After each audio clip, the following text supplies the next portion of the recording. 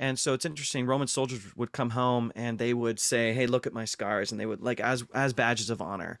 And so I think in some Yeah. ways Paul is doing this. He's saying you're looking at your suffering as a strike against you, as a blemish on your record, because people are rejecting you. But what does he say in Philippians chapter 1, the end of chapter 1? He says, you were given the gift, charizo, which means given a Yeah. gift, given a grace, of not only believing in him, but suffering for his sake.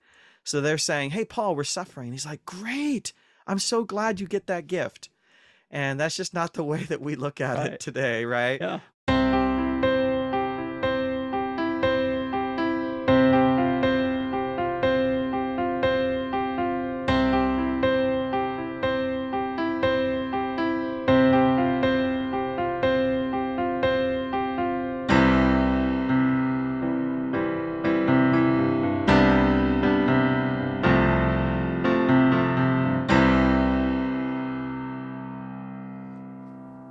Hey everyone, welcome to Faith in the Folds, a podcast for ministry, biblical studies, and Christian living. I'm your host, Kevin Burr. Today I sat down with Dr. Nijay Gupta, professor of New Testament at Northern Seminary. Dr. Gupta is known for his work on Christian formation and his work on the life and writings of the Apostle Paul.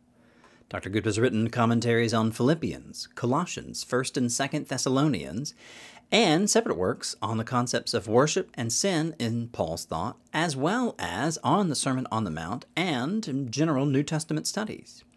I highly recommend his New Testament commentary guide, which helpfully directs students and other interested persons to navigate the potentially overwhelming mass of commentaries on the New Testament. You can find it on Kindle through Amazon. I was so thankful to Dr. Gupta for being able to talk with me about one of my favorite books of the Bible, Paul's short letter to the Philippians.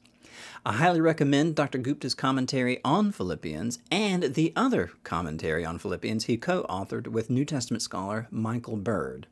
I know you'll be blessed by what Dr. Gupta has to say today. If you enjoy the kinds of conversations we're having here on the podcast, would you be willing to like and subscribe to us? And maybe share us with someone who you think might benefit from this? And as always, thank you so much for tuning in today. Well, Dr. Gupta, thank you so much, sir, for joining us on the podcast today. I am excited to be able to talk with you about the book of Philippians, one of my favorite books in the New Testament. Appreciate you joining us today, sir. Hi, Kevin. Thanks. It's great to be here talking about one of my favorite texts. Yeah. So folks in biblical studies will probably be aware of your joint commentary with Michael Bird on Philippians, and you've written another shorter kind of overview and theological approach to Philippians. But for folks outside of biblical studies, folks who don't necessarily have formal training in biblical and exegetical studies, help us get to know you a little bit more. How long have you been teaching? Where are you teaching? What's your dog's name? just help us kind of get to know you a little bit as we dig into this. Yeah, thanks, Kevin. I was born and raised in North Central Ohio, so I'm a Heartland boy. Okay. And I went to Gordon Conwell for seminary. It's the seminary associated with Billy Graham. And did my PhD at University of Durham. Durham is famous for a couple things when I was there. One is N.T. Wright was the Bishop of Durham, if some of your listeners know N.T. Wright and his work. And if you're not an N.T. Wright fan, then you might be interested in knowing that Durham was a Harry Potter filming site for the first two movies. And so there's even, I hear, fake cobwebs that were put into the cathedral that are still there. Still there. Yeah, but I studied there for 3 wonderful years. My wife, Amy, and I were there. We had our second child there. And then I've moved around all over the place, as kind of the itinerant, professor looking for work. Yeah.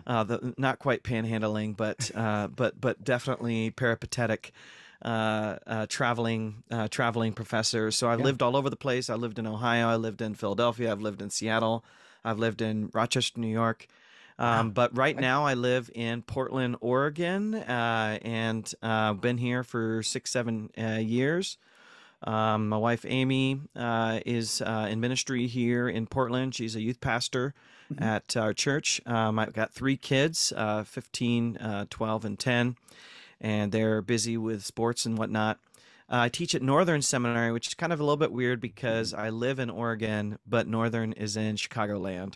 But in 21st century, it's not that strange to be teaching online over Yeah. Zoom, like you and I, Kevin, are talking right now on Zoom.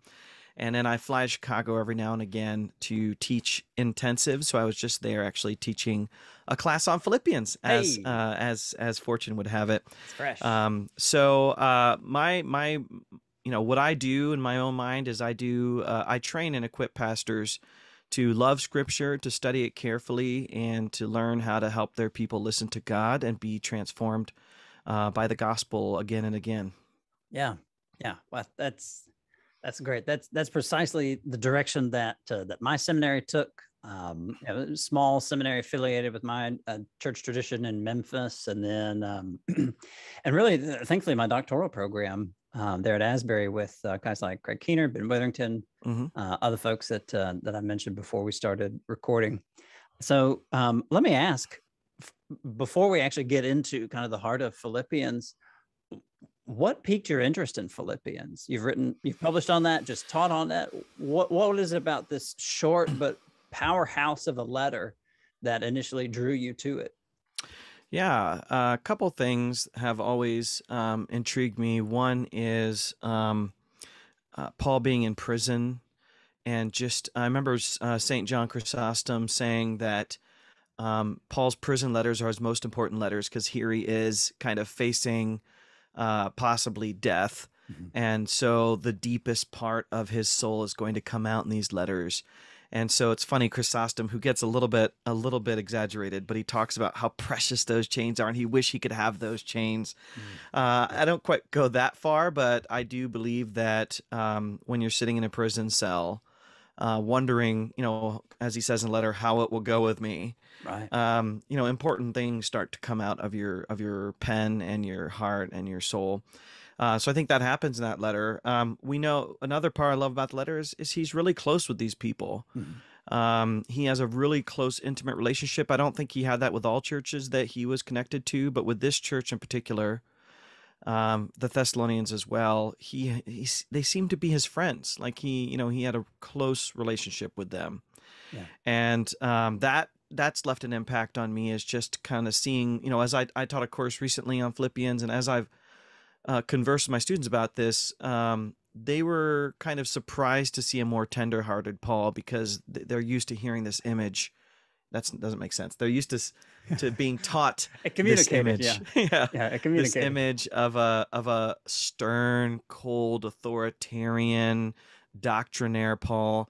And part of my ministry, part of what I'm fascinated with in Paul, is that more personable, tender side. And then one of my favorite theological topics is cruciformity. You might know the work of Mike Gorman, Mhm. and I've been hugely influenced by Mike. I'm using the cruciformity as a textbook right now with my fall students, and Philippians chapter 2 has the so-called Christ hymn. I talk about it as the ode to Jesus, Mhm. because I see it as encomiastic, which is a great seminary word, and we'll talk Yeah. about that later. But I see it as encomiastic, meaning it's an homage or a tribute to Jesus and his way. And I think that's one of the most important passages in Scripture to help Mhm. us think about what it means to be a Christian, even in the 21st century, as we're thinking about power, money, economics, sociology, value, how we put value on people. So there's so many reasons to love Philippians. I can't get enough of it. Yeah, yeah. I mentioned that phrase "ode to Jesus" the other day when I was talking about. I think I was teaching a class here at church, and I mentioned that this this the scholar that I like named Nijay Gupta, he describes this as an ode to Jesus, and I think that really makes sense. So Yeah. our folks here, at least, have heard you. And I There you cited go. you. I think the other day, right? I asked you, like, how do you pronounce your name? Is it Nijay or Nijay? Because I was doing something for a group of missionaries from our church tradition who are mainly centered in Asia. There's an Asian missions forum, and I wanted to quote some things from yours. So obviously, I've appreciated your Philippian stuff, and so this is a real treat for me. Thanks, So, Kevin. all right, so let's get into some of the critical issues here. Philippians is, we rightly call it a letter, but help us kind of understand sort of what does that mean, and how does that work, and if it's a letter, then what does it tell us about how we should interpret this and read this? Well, it's really something we can identify with is um, ancient people believed that being together was better than sending a letter. Mhm. Generally speaking, if you're really upset at somebody, you would just send a letter.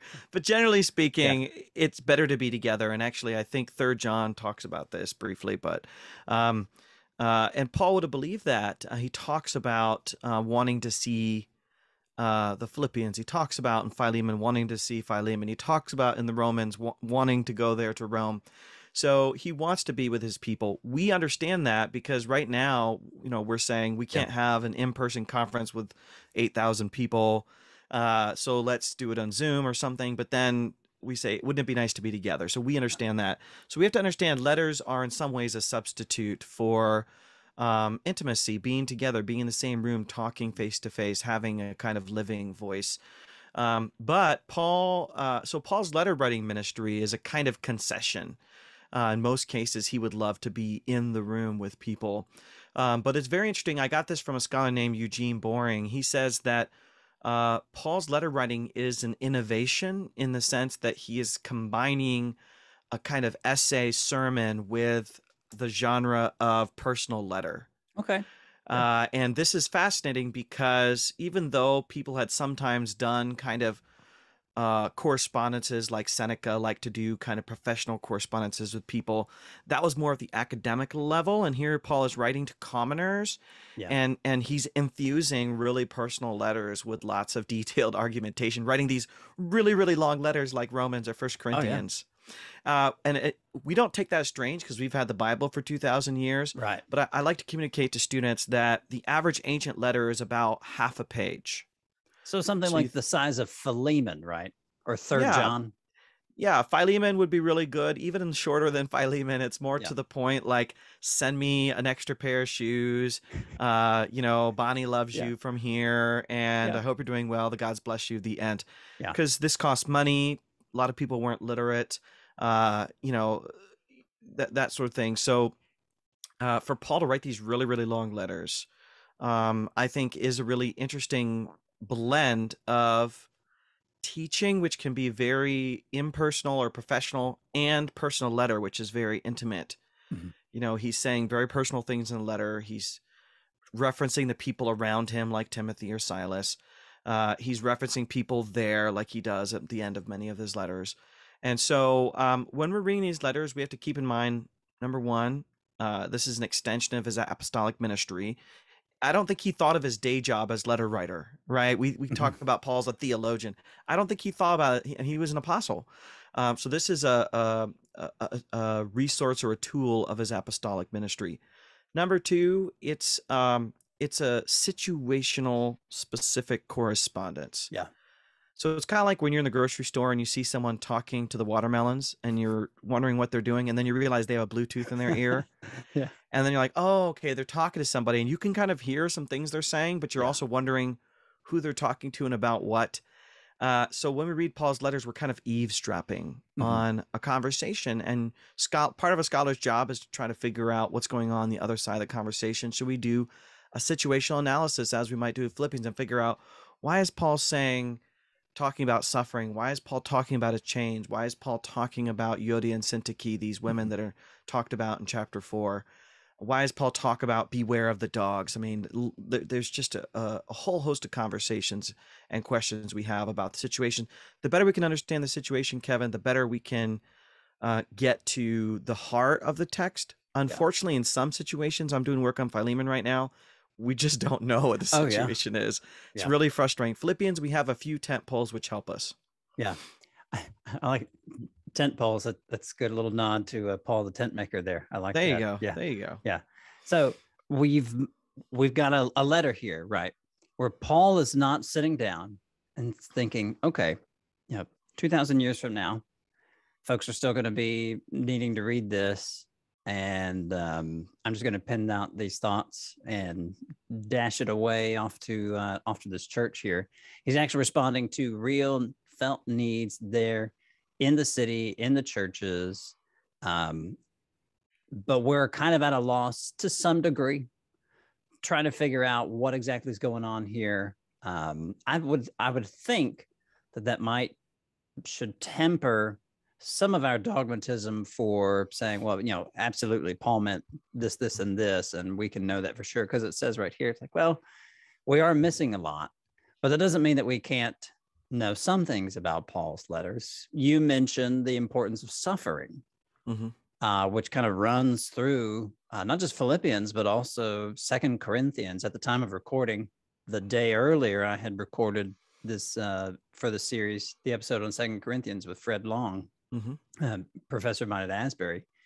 We had a great conversation about how Paul handles suffering. Suffering is a big deal in Philippians. Can we talk about that as one of these major themes? What is it about suffering that Paul feels like he needs to mention or explain or kind of help them work through there?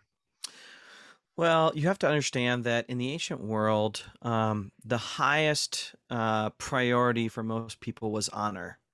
And honor was this kind of status-oriented perspective about how other people perceive you. So could you call it something like reputation? Reputation, status, honor, and it mattered, how much money you had, what you look like, where you lived. We can kind of understand this with like postcode envy and things like that. But, when you think, just watching the Emmys or, stuff on TV, like you think about people really concerned about how the news is going to portray them. Well, this was really important to people from the top of society to the bottom in terms of kind of rising in the ranks of status.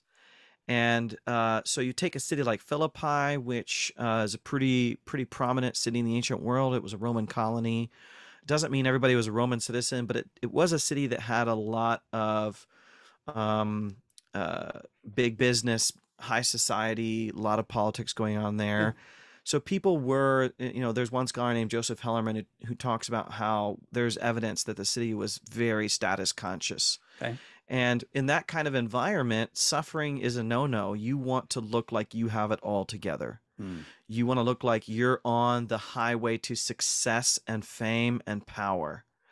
And so they have this thing in the ancient world, in the Roman world, called the cursus honora, which is the kind of route to success, the route to higher honors.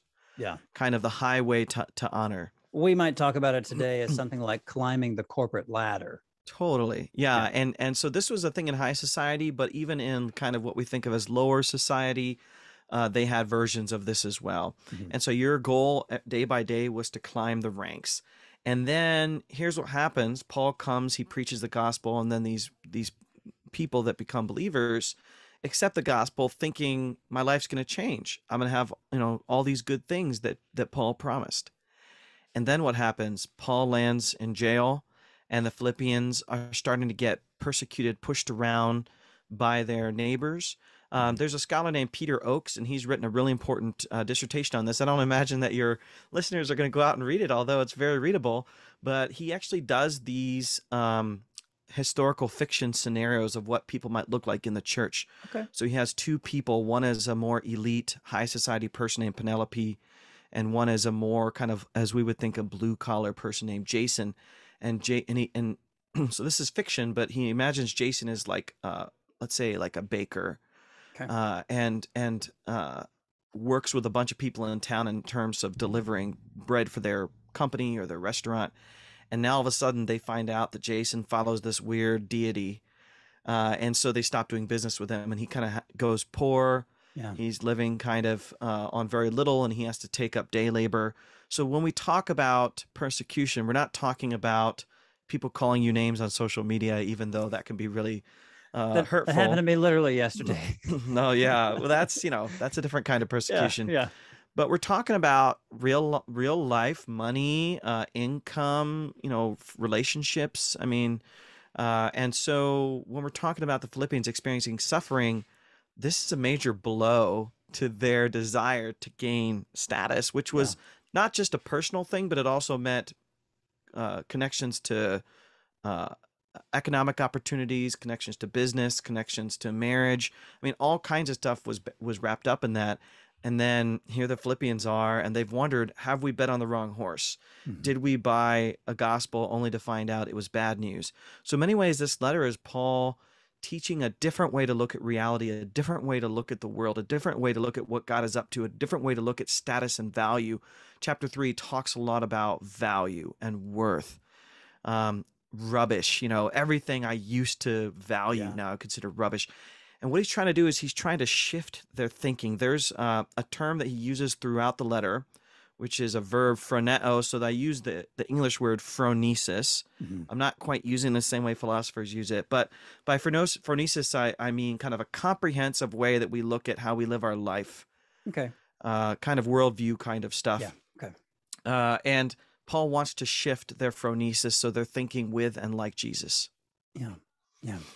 Fascinating that this notion of honor is, it's almost hard to define initially, but I had a professor of mine in seminary talk about it in an academic sense, and then he actually had some students come up to him later and say, well, actually, I'm from this neighborhood, I'm from this zip code, and in my minority subculture, we understand honor in a way that that I think would really supplement what you've taught us from the ancient world.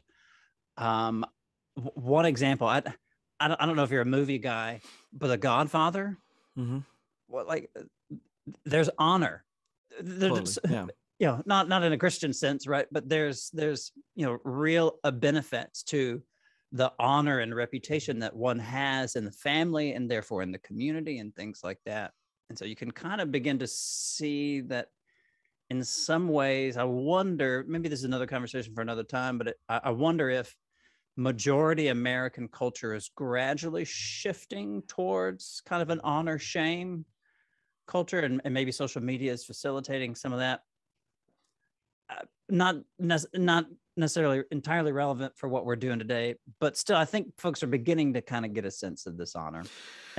We get it. I mean, you think about a company, an upstart company, they're going to live and die by their reputation. I mean, if they get a lot of good ratings and reviews and things like that, like, it makes a big difference. How is a new company going to make its way in the world if they don't have like a major celebrity endorsement? They're going to do it based on just public opinion. I mean, or think about a recall of a governor, like in California. I mean, the reputation, honor, all this affects people's voting affects. So we have our own way of looking at this. Yeah, that makes sense. So Paul is kind of helping them, like you said, sort of reshape their worldview. Mm-hmm. Suffering in and of itself is not dishonorable as they might think, right? Yeah. Suffering in this way of participating in Christ's suffering is actually the most honorable thing they can do. Is that fair to describe it like this, or Paul saying, really encouraging them to participate in Christ's suffering? Well, this is where the kind of transformation of their imagination or their worldview really matters, because even in our day now, we have noble forms of suffering. If you go and you sit in a tree that's about to be cut down for 10 days to prevent it from getting, chopped down, that's noble suffering, right? You're going to, eat granola bars and, get a 10-minute potty break every day or whatever. You live in Portland, right?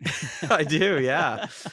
So we understand the concept of kind of noble suffering, and they did in the ancient world as well. So I'm going to teach you just a little tool. You probably know this, but your listeners might not. But a little discussion in academics, New Testament academics, called physiognomy. Physiognomy is the idea that the way your body looks says something about who you are internally. Interesting. And whether we agree with that or not, this was common in the ancient world. So, for example, statues of Caesar, they would make him a little bit taller, and they would get rid of any blemishes on his face or whatever. Wow. They because they didn't want people to think that if he has blemishes, that this must mean he's a less worthy person. They didn't do much for his hairline, I'll tell you that. No, that they had different views of hairstyles and things. But what's interesting from what we learn about, for example, scars, is that scars on the front of your body were honorable, especially for soldiers. That would make sense, yeah. Because you're fighting, right? Yeah. And scars on the back of your body were dishonorable for two reasons. One is either you were captured and flogged, Mhm. or you were running away. And so it's interesting. Roman soldiers would come home and they would say, "Hey, look at my scars," and they would like as badges of honor. And so I think in some Yeah. ways Paul is doing this. He's saying you're looking at your suffering as a strike against you, as a blemish on your record, because people are rejecting you. But what does he say in Philippians chapter 1, the end of chapter 1? He says, you were given the gift, charizo, which means given a Yeah. gift, given a grace, of not only believing in him, but suffering for his sake. So they're saying, hey, Paul, we're suffering. He's like, great. I'm so glad you get that gift. And that's just not the way that we look at it Right. today, right? Yeah. We have a hard time with that, and we think, oh, God, take away all my suffering. Mhm. And God definitely doesn't rejoice in anyone's suffering, but we know what it's like to stand up for what we care about and are willing to experience difficulties because of that, Yeah. and even find value in that because we've chosen to do what's right. That's where Paul wants to take the Philippians. Yeah. I have not often prayed this prayer because I haven't been brave enough to pray this prayer very much. But in rare moments of clarity, I have prayed that, I or the people around me, that we suffer well, Yeah. that we allow that suffering to be transformative. Yeah. Yeah. And Paul says this in Philippians chapter 4. He says, I've learned the secret. And what's funny, if you, and you know Greek, but English translations don't always capture this. He doesn't actually say what the secret is. And so I remember one of my colleagues saying, doesn't he say contentment? He doesn't actually say contentment. We fill that in the English translation. Yeah. Because we think that's what he's talking about. And it may be, but he doesn't actually say what the secret is. He says, I've learned the secret of how to deal with suffering. And he doesn't have to say it is what it is, but what he means is deal with it. I mean, basically he's saying your life's going to have ups and downs, and the secret is knowing that. Mm-hmm. And I think there's power in that. There's power in knowing, Paul's saying my hope, my joy, my steadiness is not going to be fully determined by staying up here in the echelon of abundance. I need to know low times, are going to come, and to just be ready for that and realize that life is a roller coaster like that. And so it's funny. He says, I've learned the secret. He doesn't actually explain what the secret, what his secret recipe is. So that list of list of rules for best business practices, right? Never tell. Rule number one. I've got two rules for you. Rule number one: never tell everything you know. Yeah. And you just stop right there. Yeah. Yeah. All right. So we're talking about suffering. Let's transition a little bit to a very particular passage. These verses in Philippians 2, where Paul starts off. Actually, we don't need to start necessarily in verse 6. We could start in verse 1 there. Why does Paul give us this ode to Jesus? I almost say ode to joy every time. Yeah, right. That this ode to Jesus here. Why does he start it off with a call to unity in the first 4 or 5 verses, and then give us this discussion, this beautiful section of a very high Christology? Help us kind of work through what Paul is doing here in these verses, if you don't mind. Yeah. Well, imagine the zombie apocalypse. So you're in the zombie apocalypse, and you and your friends are in a house trying to survive the zombie apocalypse. I'm going to tell you, we're in Texas right now, and I've got a Tennessee flag behind me, so that's my roots. I think we're going to be ready for the zombie apocalypse. You're going to be ready. Well, okay, then this is a real scenario for you. Yeah. So imagine it's zombie apocalypse. You're in the house with 10 of your friends, and you're deciding, do we, is this the last stand, or do we try to go out and find other people, whatever. It's really stressful. You're really worried about what's going to happen out there, and your clock is ticking. So what ends up happening? You start to fight amongst yourselves, right? And this is the kind of thing we're guessing was happening in the Philippian church. They're starting to experience external pressures. Mm-hmm. People are losing their jobs. People are saying, maybe this Christianity thing isn't for me. And you start then to have some infighting. And so if you think about it, like Paul uses militaristic language in this letter of contending side by side, which gives you that image of like the soldiers standing kind of lockstep with their shields and formation to protect them, and people are breaking rank, is the language we would use. And Paul is basically saying, and so one of my, in one of my books, I use a language of keep calm and carry on, which is that sense of hold the formation, hold the line. And so I think he's starting that way to say, once we lose our communal integrity, everything's going to fall apart. So let's take a deep breath, keep calm, and let's turn towards one another rather than just be freaked out about what's going on outside. So I think he starts that way. But what really is happening is explained in chapter 2, verses 3 and 4. He says, do nothing out of selfish ambition or vain conceit.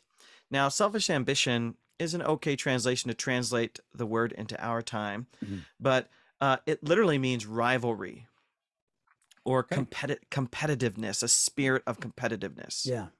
And so in the ancient world, you would compete with one another for honor.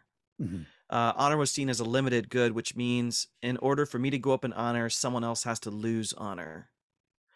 And so it's natural then for people to start tearing one another down or complaining, or and Paul's saying you have to break out of that mindset. So imagine in your church, you're having a disagreement over changing the name of your church, or what banner should go up in front of the church. Yeah. Right. And so these are realistic problems that we have, yeah. Right? So you have team A, which is, wanting what color is this. The carpet going to be? Yeah. And team B. And in their worst moments, they start to gossip about each other. So, I saw Sally at, I saw Bob at this. So you start saying these things to undermine each other. Well, this is rivalry, right? This is spirit of competitiveness. Paul says, don't behave out of rivalry, competitiveness. Don't behave out of, kind of pride. Yeah. But in humility, consider other better than yourselves. That's not a great translation. It really means lift up the other person and they will lift you up. Yeah. And so then you're asking, why does he bring up the ode to Jesus? Mike Gorman talks about this as the master story of Paul's narrative spirituality. We might say Paul's theology, but it's the master story. And there are stories in our life that are kind of at the heart of what we value. So it may be a story in your city. It may be, Tolkien. People talk about Tolkien's Lord of the Rings as kind of the mythology of England. He made it up, right? But he said, just like the Norse people have their own mythology, the Scandinavians, we need our own mythology. Yeah. Even if it's not true. Sure. Now, of course, Christians believe that Jesus is true, but this idea that a mythology, or you might say a foundational story in some way, gets to the heart of who you are. Yeah. Paul wants that story to be not Octavian, not Lord Caesar, not Zeus or Jupiter, not any of the local Philippian popular deities, not some military hero, but Jesus. Yeah. And if Jesus' story becomes that master story that really says who we really are, what that Philippian Christ hymn or Ode to Jesus is all about is Christ's, I boil it down to two things. The Son of God's obedience to the Father, no matter what the consequences, and his love and care for others. Now, the love and care for others isn't explicitly stated there, but it's kind of implied in chapter 2 in general. Absolutely. Yeah. But this idea of, a mindset of humility, because my life is not about me. It's about obeying the Father and serving my neighbor, and giving myself to serve my neighbor. That's what Paul wants to communicate. So that becomes kind of the center of gravity for the whole letter. Yeah. Yeah. This, as you're walking through that, just quickly, I was kind of reviewing, it's like, all right, what are some of the stories that really help give me an identity, right? Is that a fair, kind of a fair way to put that? Yeah. Narrative identity. Yeah. And I start thinking about your family name and stuff, because we're teaching our 5-year-old, he's in kindergarten. We're teaching him, it's like, okay, here's how you spell your name. All right, here's your first name.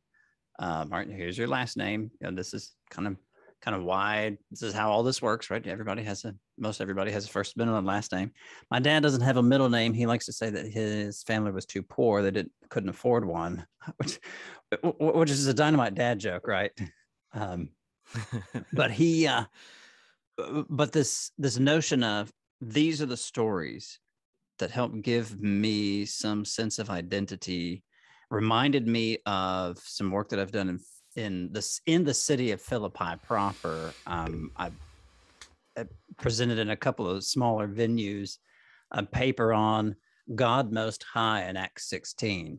And so I had to do a lot of work with inscriptions. And there's a German speaking scholar named Peter Pilhofer who has done a lot of work in the Latin and Greek inscriptions of the city of Philippi. And what's fascinating is you don't even have to read German. You could just read the translations of these inscriptions. And there, inscription after inscription has everybody's title for, they're part of this club, they're part of this, this tribe, or they're part of this, association that meets once a month to provide a potluck meal, and we're going to help bury these guys when they die because burial is expensive and stuff like that. Right. What's fascinating is in many of those, everybody has some kind of title. They have some kind of identity marker of here's your special spot in the totem pole. And the top folks are always up at the top. It's not alphabetical order. The most honorable are up at the top. And it's fascinating to see, like, that's a real world example of these folks that had some little identity marker. And Paul is driving them. It's like, all of this pales in comparison. Yeah. All of this pales in comparison, really driving them towards Jesus. That was just as soon as you mentioned that, I was like, okay, yeah, there's a whole host of ways that this was very concrete, chiseled in rock, literally, for a lot of these folks. As Paul kind of swings up from this emptying of Christ, right? In technical terms, it's called the kenosis of Christ. There in this section, chapter 2, 6 through 11, what is Paul trying to show the believers by showing Christ's upward movement? Is he trying to show them that they participate in that kind of upward movement as well? Yeah. So this is, there are two parts to the Philippian Christ hymn or ode. One is, so it's sometimes called a V-shaped story because you have this condescension or self-lowering down to, Paul says, became like a slave, and a slave. Jesus wasn't a slave, so it's a metaphor, but a slave is a nobody in society. One scholar I've been reading, Laura Nasrallah, she refers to a Roman view of slaves as slave things, their possessions. Yeah. And so it becomes like a slave. So that kenosis, people want to say he made himself nothing, and it's hard to explain what that means in terms of substance. But I'd rather say he made himself a nobody. Yeah, that gets closer to the sociological dimension of referring to him as a doulos, which means slave. And that's probably a better way to look at it, right? Paul isn't necessarily trying to hint at the technical details of the incarnation. Metaphysical, metaphysical or ontological details. Yeah, he's not, and there are places we can talk about that in 1 Corinthians and whatnot, but it's not really. He doesn't lose his godness in that. I think of it kind of like the story of the prince and the pauper.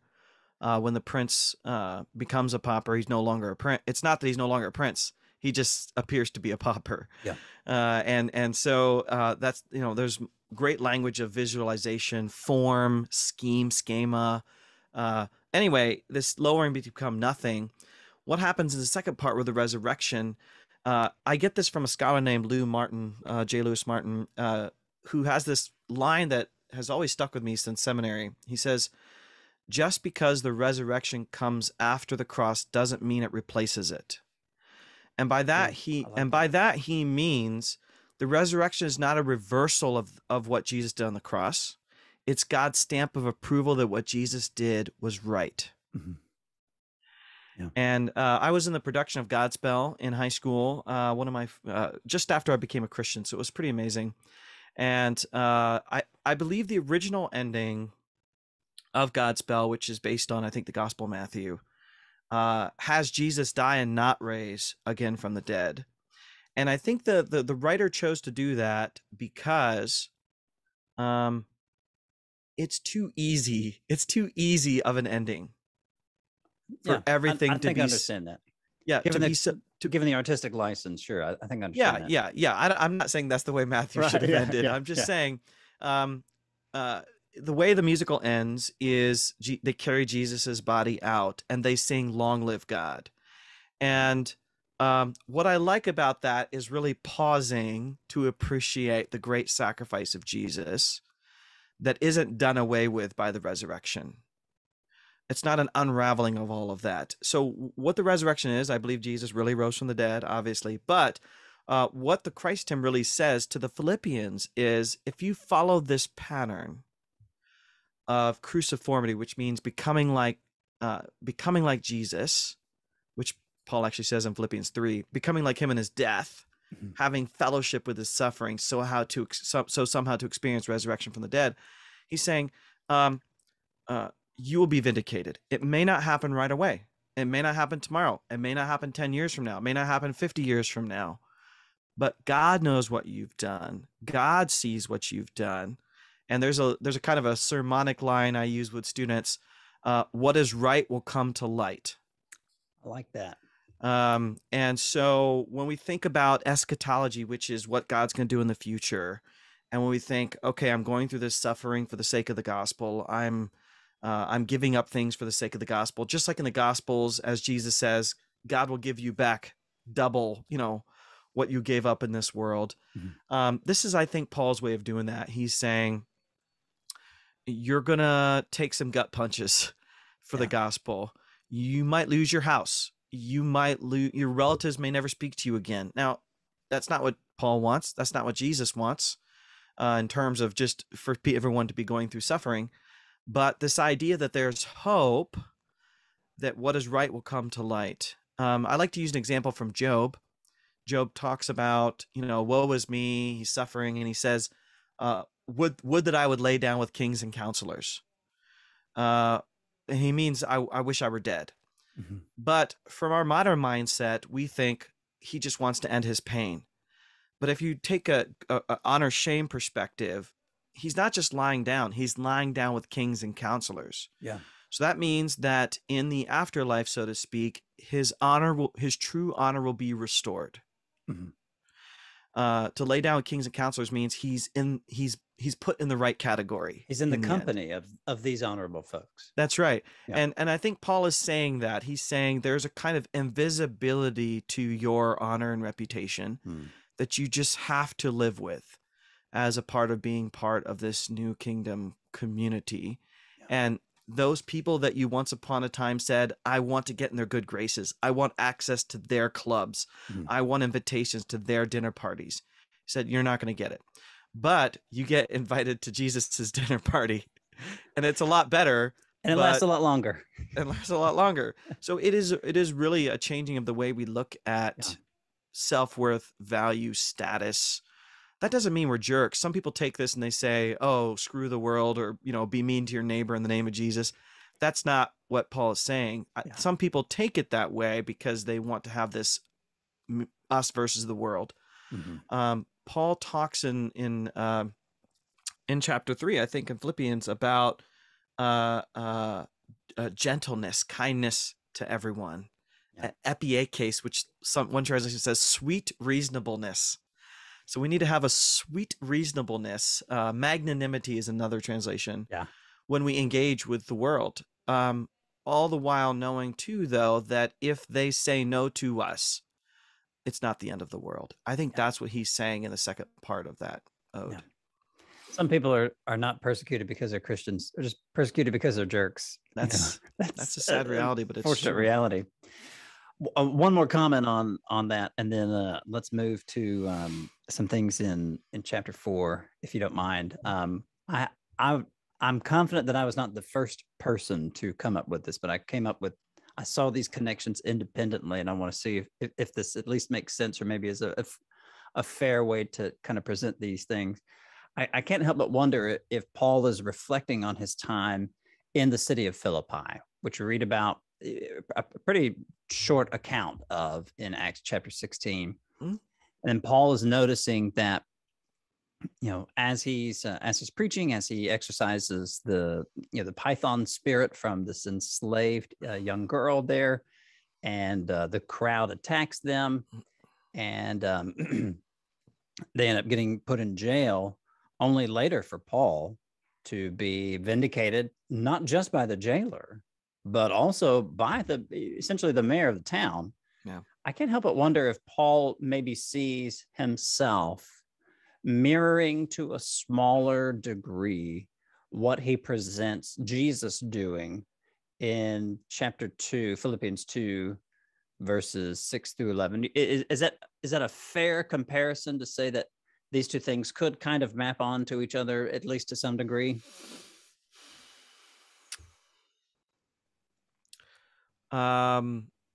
Maybe, but I think the punchline in Philippians is Paul's in prison and he might die. So he says in chapter 1,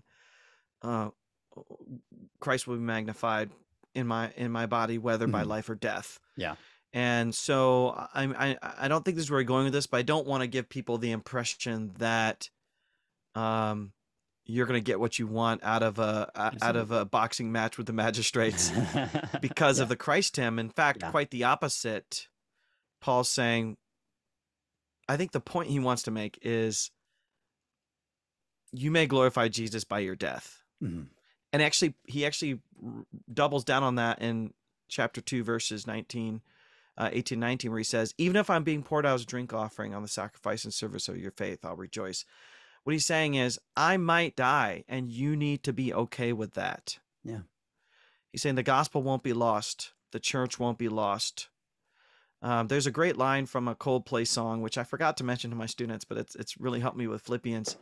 Just because we're losing doesn't mean we're lost. I like that. And that's a pretty good tagline for Philippians. You look at the scoreboard and it looks like we're losing, but we're not lost. Yeah. And Paul, I think that's what Paul's saying. And so whether or not people will succeed in getting their freedom from jail or winning a battle of some kind, Paul's not too concerned with that. I think his bigger message is we do so I have young kids. When I quote Frozen 2, do the next right thing, right? That's what he's saying.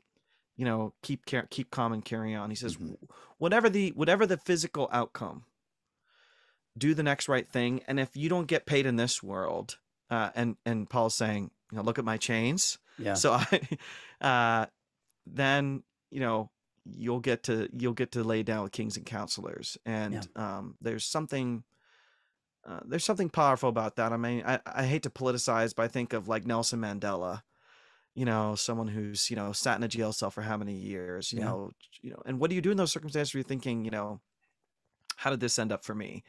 And that sort of thing. So, I'll have to think more about the Acts connection, but the big message in Philippians is come what may. Yeah. Yeah, that's fair.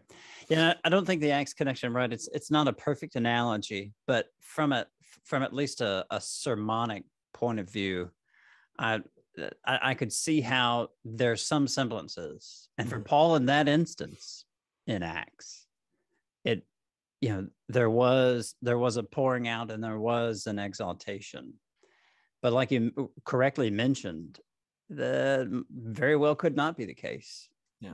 It says in 121, for me, well, to live is Christ, but to die is actually better. Yeah, right. To die is gain. Yeah. Talking about this is this perfect segue. So, does Philippians 4:13 therefore mean that I can win football games? If you pray hard enough. No. Sure. Yeah. Sure. It should be obvious in the context of Paul being in prison that he can't just pray it away, nor does, in fact, his bigger point is God is doing amazing things in the midst of failure and weakness and suffering. Oh, yeah. And so he's saying, actually the gospel has advanced through these chains. Mentions that in chapter 1, all of Caesar's household, right? Which is a Yeah. great statement. Yeah. So when he says I can do all things, he's really saying I can endure all things. I can live with whatever bad circumstances that I have found myself in.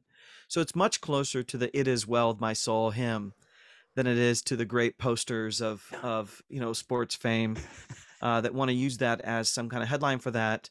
Now, I love the line from William Carey, attempt great things for God, expect great things from God. I'm all about attempting Sure. great things for God. But might you and I have a humble ministry of sitting in a prison cell, trying to share Jesus with fellow prisoners and guards. Yeah. Paul sees that as also a part of doing all things. And so we have to be careful of the individualistic sort of. It's that big question, Kevin, which I'm sure that that you've tried to encourage people to think about. It's that big question of, is God in the business of making my life better, or is God in the business of teaching me how to be a faithful contributing member of the gospel mission, which involves great joy of fellowship, and as Paul says in chapter 2, verses 1 through 3, he says, verses 1 to 2, he says, haven't you experienced the compassion of God, the fellowship of the Spirit? So there's lots of great stuff with being a Christian, but getting what you want is really not one of them. And so, every day might not be a Friday. Yeah, that's right. And some Fridays may be bad. I'll just share just briefly with you that my daughter had cancer, ages 1 to 3. She's perfectly healthy now, but and we prayed and prayed and prayed for it to go away, and this and that and the other, and she's cancer free now, which is a great answer to prayer. But at no point did we think that God was pulling strings up in heaven, giving people cancer or taking away cancer just kind of willy-nilly. Our mindset was on how grateful we were for the compassion of the church, buying us groceries, buying us cleaning products, God's grace in charities supporting us and helping us with bills, God's grace in having great doctors and nurses. And even though our prayers for her healing were important and essential for our well-being and her well-being, God was doing so much more than just taking away cancer. I don't say that tritely. Cancer is a really horrible thing. But my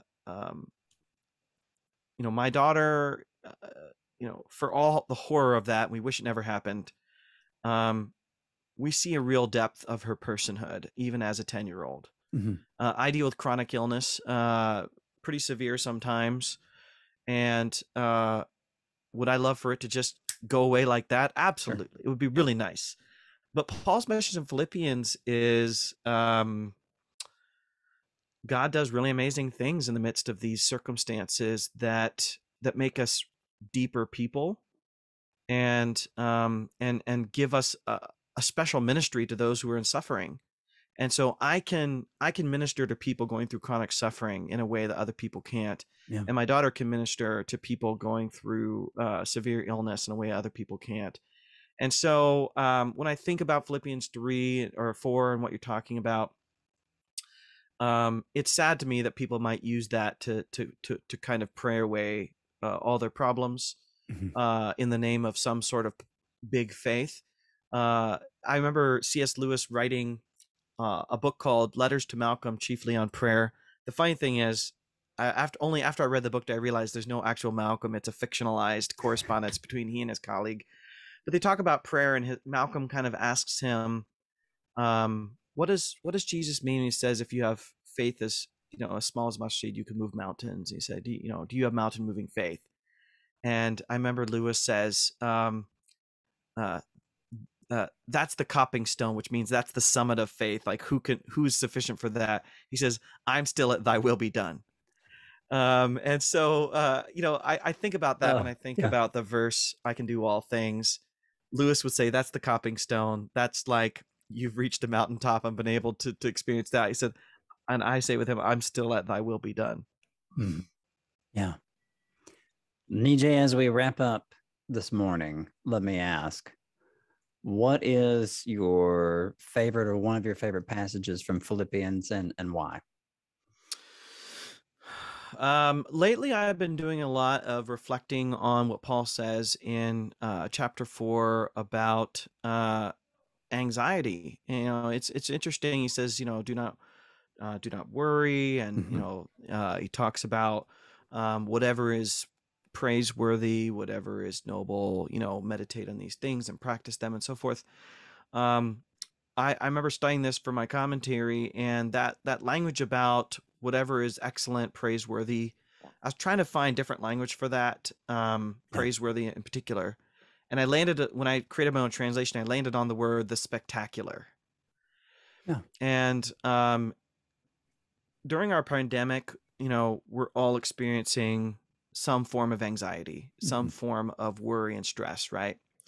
And I'm just amazed how much Philippians resonates with our moment of literally people get sick with worry. They literally get sick with worry. I've had issues with anxiety, and I've gotten some help with that. But part of Paul's advice is, now he's in prison, so he doesn't say this in any sort of, superficial way, but he says, we need to be on the lookout for God doing the spectacular around us.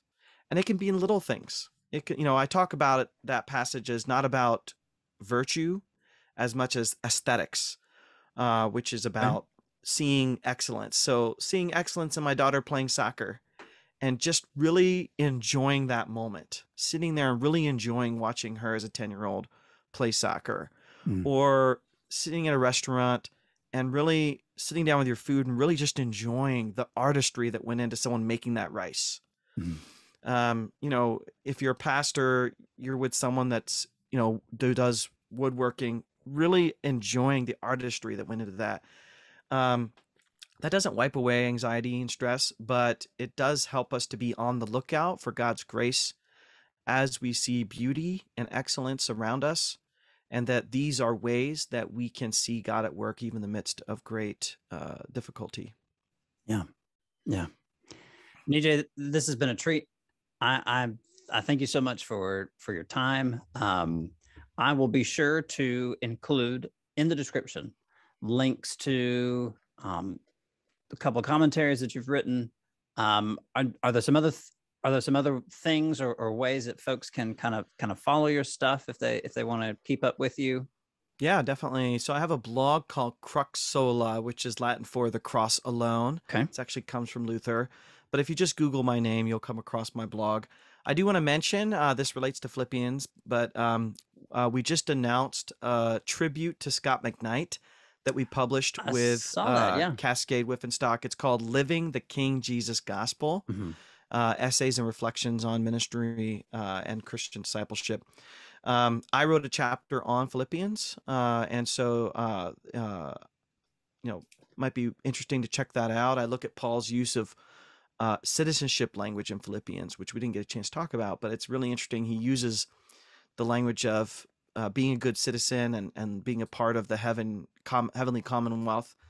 And really, pastors don't know what to do with this because you don't want to say pie in the sky kind of stuff, but I actually walk through what Paul's talking about. So check out that book, check out Scott McKnight's stuff, but this just was announced on Monday, the September 20th, Living the King Jesus Gospel. Yeah. I'm really proud of this book. I'm one of the editors, and we got to surprise Scott with it recently, so it was super fun. Yeah. So you mentioned the date of that. I said I saw that yesterday on Facebook. That was actually, at the time of recording, that was literally the day before. It's like, we're recording on Tuesday, September 21st. This episode won't debut, I think, until sometime in November. Sure. Then we'll have, it's like, that's pretty neat. As soon as I saw that, I thought to myself, Scott McKnight's not old enough to have a Festschrift. He's not old enough to have Something like this. He, Don't tell him I said that. he is a person with a lot of energy and a lot of industry. Oh, yeah. But a bunch of us, Matt Bates, Drew Strait, me, and Tara Beth Leach, we just sat around and said, it's a good time to celebrate Scott, whether or not he's going to retire for 10 years, 20 years, 50 years. Yeah. It's a good time to celebrate him. In fact, he texted me and said, is there something I don't know? Like we're forcing him into retirement. See, we're going to retire. But I recently wrote a tribute, edited a tribute to Mike Gorman, who I just mentioned. It's called Cruciform Scripture. As I was thinking about the people that have shaped my life deeply in terms of discipleship, Scott's top level on that list, and so I just get a kick out of celebrating people and making sure other people do too. So check out that book. All right, Dr. Gupta, thank you so much for your time, sir. Really appreciate having you on the podcast today. Absolutely, good talking to you, Kevin. Bye-bye.